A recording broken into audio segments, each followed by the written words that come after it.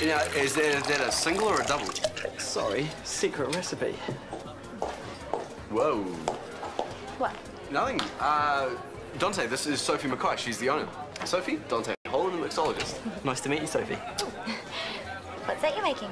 The best martini you will ever have tasted. Oh, well, I haven't really tasted that many. If any, to tell the truth, I'm not really a martini kind of gal. You will be after this one. Trust me. Well, I look forward to it.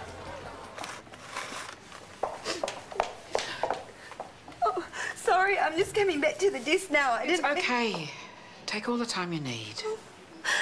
Mum's furious. I know it's because she wants the best for me, but... Bella, I am very sorry I told you, Mum. It just came out. It had to come out sooner or later. Mum! Wendy?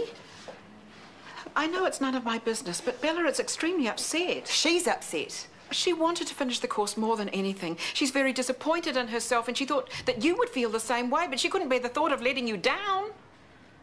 Is that true, Bella? Not really. I didn't want to finish the course because I hated it.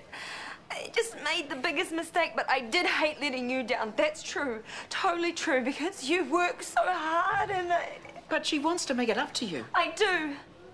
I'm not going to waste my life. I'm going to get a full-time job, a good one. I told Yvonne that this morning. She did. She started applying already. I'm going to make you proud again. I promise. Bella, I'm always proud. But to find out you lied to me. I was just so scared of how you'd react. What, am I that much of a monster? Oh, of course not. Okay, now in case your compass isn't working, the bar is this way. Well, welcome, guys. Can I interest you in a martini? This is Dante, our visiting mixologist, and because you guys are such loyal customers, first round is free. Awesome. If we like you, you can stay. 3, please. Oh, hey, would you like a martini, like a real traditional one made by a professional? So this is stage one of your big plans, huh? Sorry? Well, I heard about your vision for this place. Did you? Don't worry, I'm not going to tell you what to do or not to do. Your business, your decisions.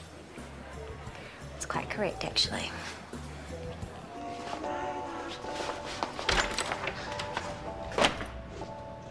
Are you divorcing me already? I want to stand in the middle of town and shout our engagement, but I'm not allowed, and I don't know how much longer I can take it. So? So, we are going to Christchurch tonight. Look, this way we can get my family out of the way. Then you can spend all your time doing what you told Chris you would do. Relax. With my fiancé. Oh, say it again. My fiancé. Us two, relaxing in your parents' spare bedroom. Trying to keep our voices down so your dad doesn't... Hey, don't spoil it for me. Anyway, we are going to be late, and I can't find that pair of thermal socks that I bought for you the other day. Or maybe in the laundry. I'll have a look in the hot water cupboard. Okay.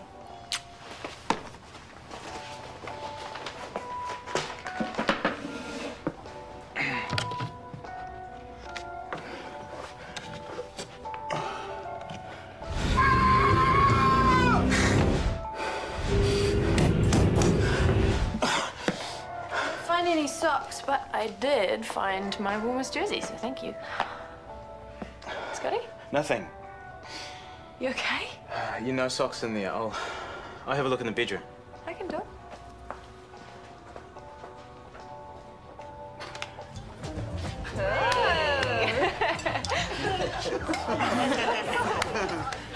These cocktails are going off the plan, so. Don't give me that. Hey? You thought my ideas were so crap that you went running to my father. What? Okay, I was worried. Your ideas were really expensive, you have to admit. So I make my first mistake, and now thanks to you, my dad knows all about it.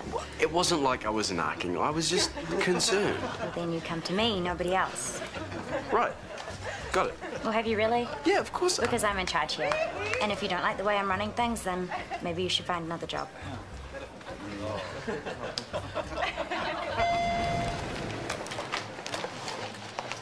Oh, Yvonne, you look shocking. Oh, thank you for that. It's true, though. I'm dead on my feet.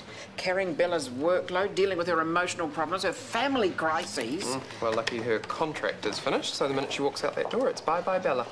Between you and me, I can't wait. Bye, Yvonne. Thank you so much for everything you've done. You've been amazing. It was my pleasure. Lovely to work with you, Bella. Night, Yvonne. Night, Gerald. It was a white lie. It'll encourage her to get another job, preferably far away. Bella, just a moment, please. I haven't had a chance to clear this with Yvonne yet, but as she speaks so highly of you, Bella... Callum? Would you be interested in the permanent position here? Oh, my God, yes! You have no idea what incredible timing this is.